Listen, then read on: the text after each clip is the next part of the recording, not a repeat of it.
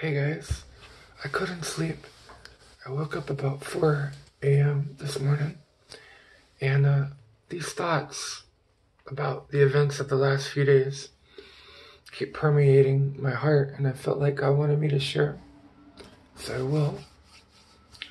Try not to wake everybody up here a bit. Here's what I've been lying awake in bed, and these thoughts keep being spoken in my heart, and here are the thoughts. Character matters. Words matter, okay? Rhetoric, it reveals a person's heart. Jesus said, "How can you speak good things when you are evil? For out of the abundance of the heart, the mouth speaks." That's Matthew chapter 12, verse 34. All right, so how can you say good things if you're evil? From the abundance of your heart, that's what comes out of your mouth. The words that you say on a daily basis, they reveal what's inside your heart, according to Jesus in Matthew 12:34.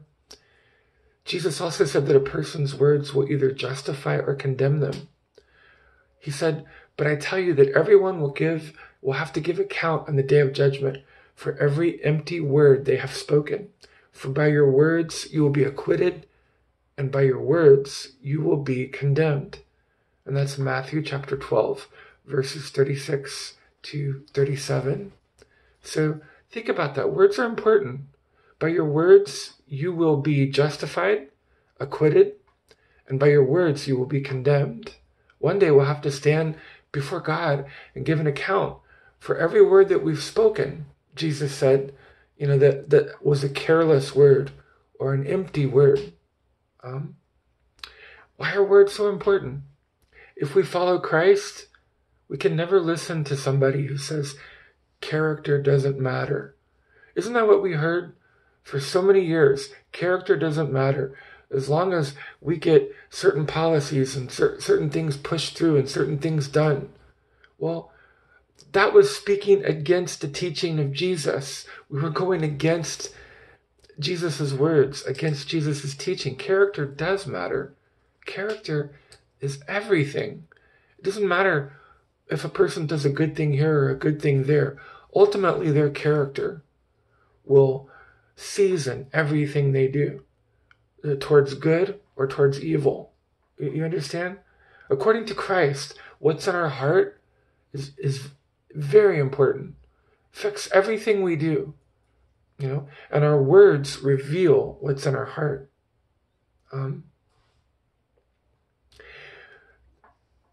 Never listen to somebody who says words don't matter. Jesus says our words mean everything. They reveal a person's heart and soul. If we follow Jesus, remember, a person's words will reveal their forthcoming actions. What a person says on a daily basis becomes what a person does. Words are powerful, okay? Man may be easily deceived by the outward appearance. He only touches a book by its cover. He judges a book by its cover. But God looks at the heart and knows exactly what's inside, okay? He takes the time to read the pages inside our books. And 1 Samuel chapter 16, verse 7 tells us that, right? So the prophet Samuel comes and they're trying to find a righteous king to replace a fallen King Saul. And God tells Samuel, man looks on the outward appearance because David was of small stature. But God says, I look on the heart. A person's words from day to day, those are the pages of their book, all right? So we might judge by outward appearance, but God takes the time to read the pages inside the book. Jesus said, by their fruits you will know them, in Matthew chapter 7, verses 15 through 20.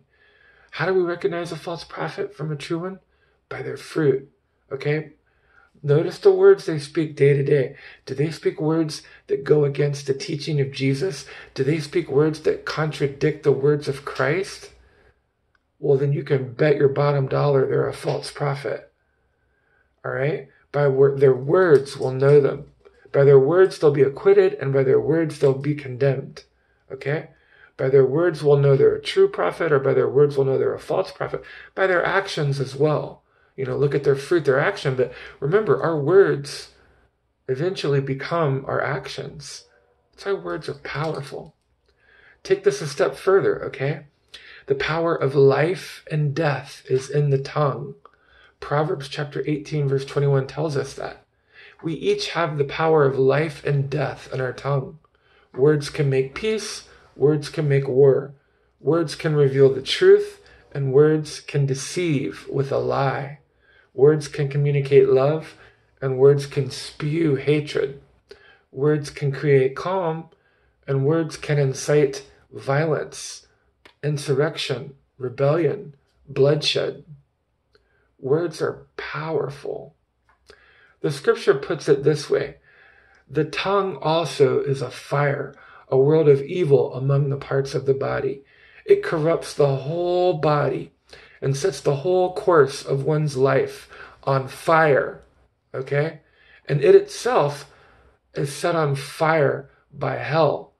That's James chapter 3, verse 6. So think about this. Think about this.